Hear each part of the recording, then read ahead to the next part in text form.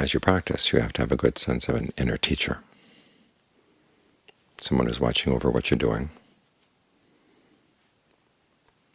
and correcting you when you're going off course. This is one of the functions of mindfulness, to remind you of what the Course is. This is why the Buddha compares mindfulness to a goad. You may remember a goad is a goad is a long stick with a pointed end.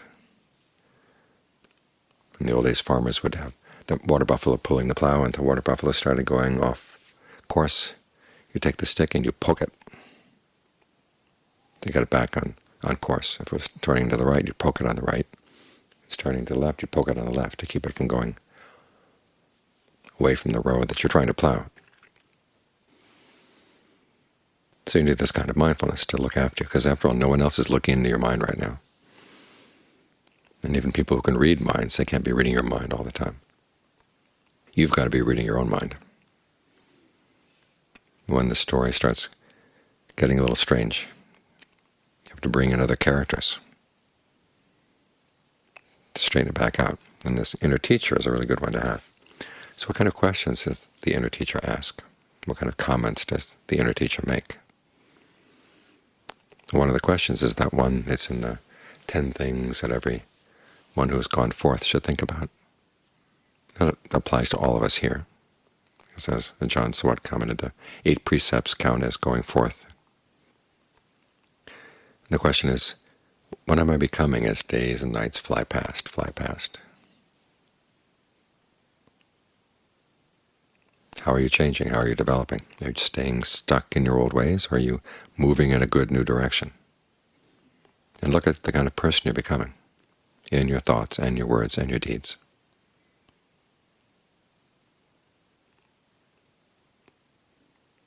To see if that's the kind of person you continue wanting to be. As the Buddha said, if you want to make progress in the path, you can't stay content with your skillful qualities, much less with your unskillful ones. Often we defend our unskillful qualities by saying, well, that's just the way I am. And try to think of that verb, I am, as more, that's the way I've become. The implication being that you don't have to stay that way. Things can change. You can make things change. So think in terms of becoming rather than just being. There's a process going on here. And you don't want to be the process of just solidifying and growing stagnant. You want to ask yourself, what are the ways in which I can improve? How would I like to be able to answer that question tomorrow, and then the next day, and then the next day? So there's a better answer every day. In some cases, the better answer will come with the fact that your meditation is going better. In other cases, it has to do more with the way we're interacting with one another here. Because that's part of the practice too.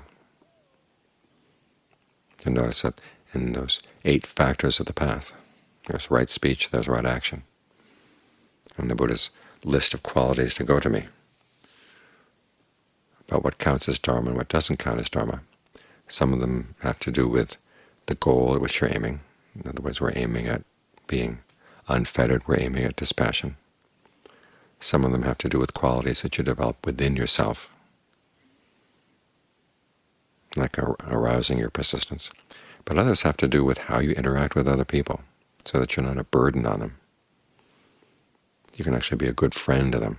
In other words, being a good example in the practice, and encouraging them in their practice too.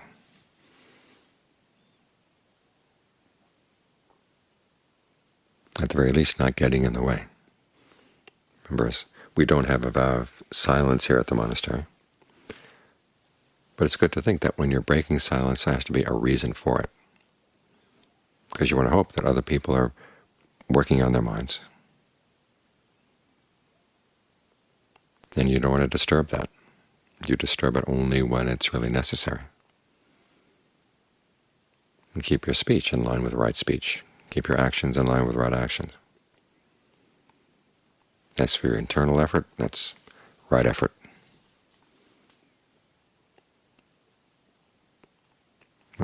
It's interesting that when the Buddha lists the four customs of the noble ones, the one custom that really directly relates to the Eightfold Path is the very last one, to delight in abandoning and to delight in developing. And that relates directly to right effort. He's pointing right effort out as a custom of the noble ones. This means that you look at your mind, and whatever you see that's unskillful, that's already there, you try to abandon it, and then you try to make sure it doesn't come back.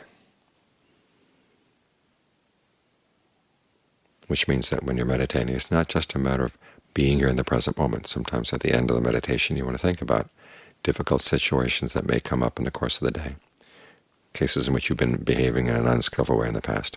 How can you avoid behaving that same way over and over again?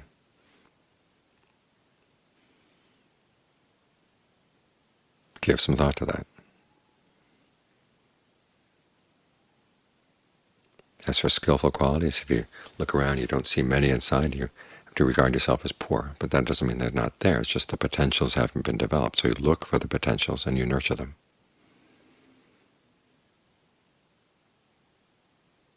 As the Buddha said, there is the potential for calm, both in the body and in the mind.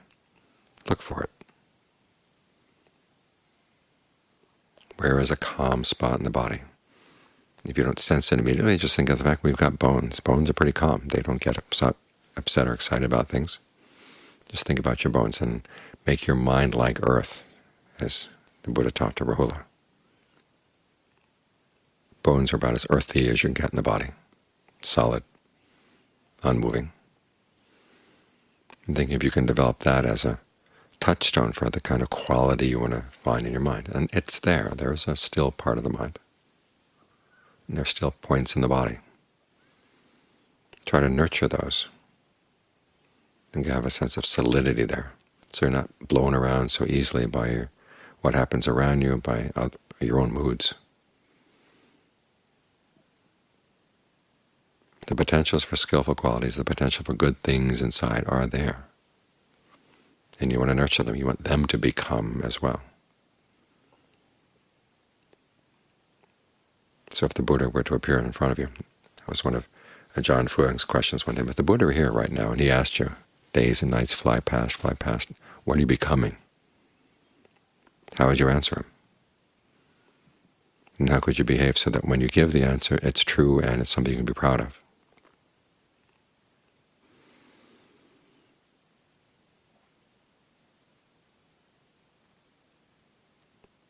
So keep that point in mind, that what you think you are is simply a product of becoming, which means you're not stuck there. And you can't use it as an excuse, saying, well, I can't practice because I'm stuck here, this is just the way I am. You kind of move on.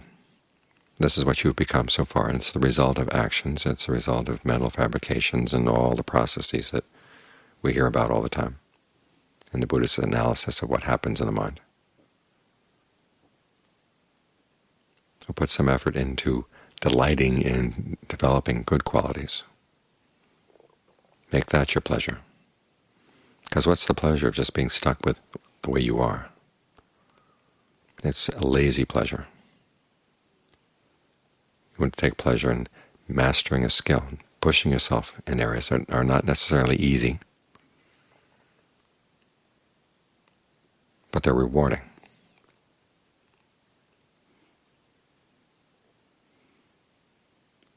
There's that saying that you don't have to have hope for success in order to put an effort in.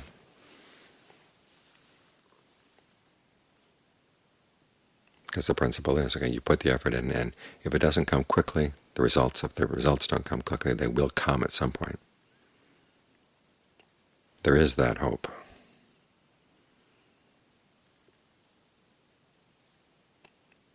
And so keep putting in as much good energy as you can, as much delight in abandoning and delight in developing. That's how you can give a noble answer to that question of what you're becoming as days and nights fly past.